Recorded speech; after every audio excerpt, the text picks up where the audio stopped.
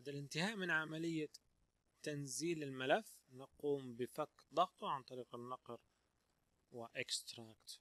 إذا كنت تريد تغيير المسار يمكنك تغيير المسار من براوز والضغط على اكستراكت.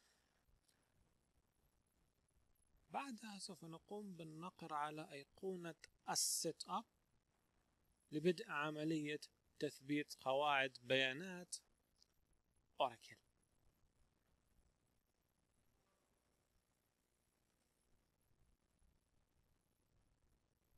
يقوم البرنامج الآن بفك ضغط الملفات لتجهيز عملية التثبيت preparing to install Oracle Database 11G Express Edition. نضغط على Next ثم Accept لللايسنس. إذا أردت تغيير مسار الانستليشن يمكنك تغييره من هنا Next،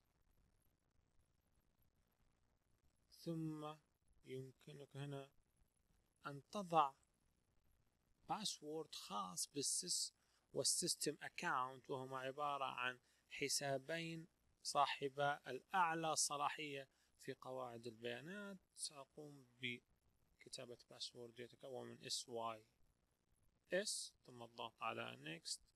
سوف يقوم بعملية الانستليشن للأوراكل كومبوننتس الظاهرة أمامكم. سوف نعود حالما ينتهي من عملية السيت اب.